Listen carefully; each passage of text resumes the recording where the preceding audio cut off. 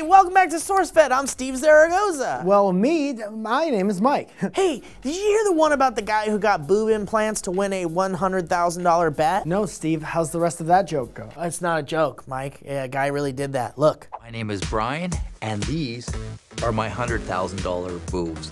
Boom, boom. Oh. Yeah. Just not used to seeing that much hair around boobs. The man's name is Brian Zembic, and he was featured on the latest episode of the TV program Botched. Now, according to Zembic, sometime around 1997-ish, it's hazy, he was having dinner with his gambler/sadist friends when one of them bet him $100,000 that he wouldn't get breast implants. Did he do it? Did you not see the clip? Yes, he did it, and he collected his $100,000 and has had his boobies ever since. Wow, what a Cinderella story. That's not what happens in that. Definitely not. Well, I'm glad at least now we have this terrifying gife at our disposal forever. Check it out. I can't wait to send it to my dad.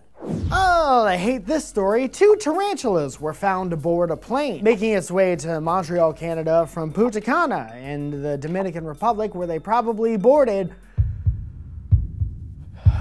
without anyone noticing. Hey, you all right, buddy? Yeah, just let me do it so it's over fast. According to Jezebel, the spiders were between 10 and 20 centimeters long, or between 4 and 8 inches long, big. Hey, you gonna make it, Mike? Is this story too much for you? Shut up, and I hate it. This dynamic duo was said to not have been discovered until the very end of the 4-hour flight, and I hate it. Well, wow, so realistically they were probably just hanging out in the cabin during the entire flight. That's crazy, right? Hey, Mike, say the part about when they started crawling on people. No, and they were crawling on people, and one man was given first aid after the spider crawled on his fucking leg. Yeah, that is so much worse than snakes and turbulence. That's very much worse than those things. Yeah, if I had a spider on my leg in a plane, everyone around me would get knocked out by my flailing man arms. Dude, if I have a spider on my leg in the woods, I'm flipping out. And that's where spiders are from, where they come from. I hope everyone on the plane is ready for the eventual day when a spider is on me in a plane, because all of my clothes are coming off instantly.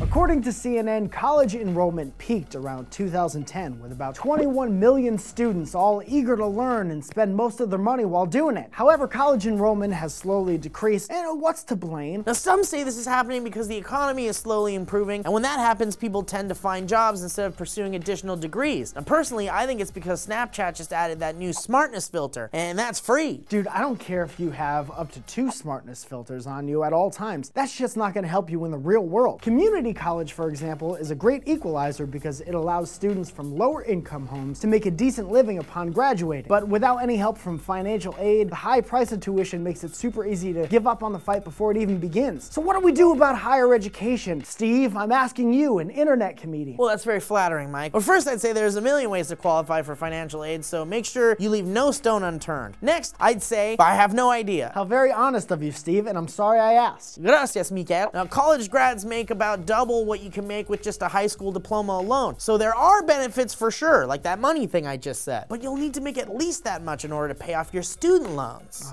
Oh, well, shit. Wait, what if there were 3 smartness filters? Go to hell, Mike.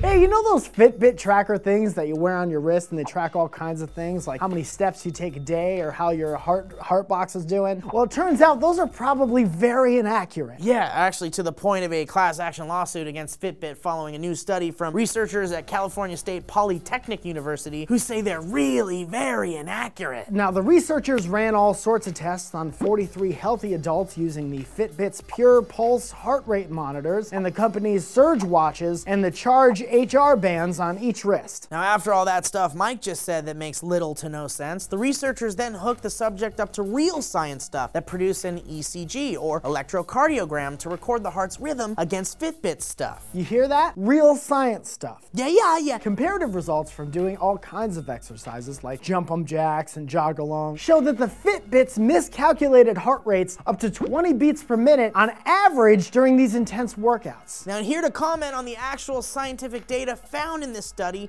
is world-renowned Dr. Noel Doy. Now, hi, doctor. Just a couple of quick questions. So it turns out these Fitbit things are totally BS, huh? No Noel Doy. Thanks so much for coming, Doctor. Always a pleasure to have Noel Doy in the office. Oh, I love that Noel Doy. He just tells it like it is. He certainly does. Also, he only says his name. He's like that Hold Noel Doy door man that I saw on HBO. So what do you guys think of today's stories? And that's a question mark. Boobies on a man? Spiders on a plane? Is college nuh-uhs or a yeah? And hey, if you like what we're doing here at SourceFed, chances are you'll love what the folks over at D News are doing. They make new science news explainers every day of the week, like this one. I think we should take everybody that lives in Massachusetts and give them a new hat. So go make sure to subscribe, and there's a link in the description if you're on one of those mobile devices that I've heard so much about. Heard of it? Thanks for watching, guys. I'm Steve Zaragoza. Steve, did you say your name yet? Yeah. I'm Mike Falzone. For not knowing Do you know how the much 700 names of characters on Game of Thrones. This is The Loop.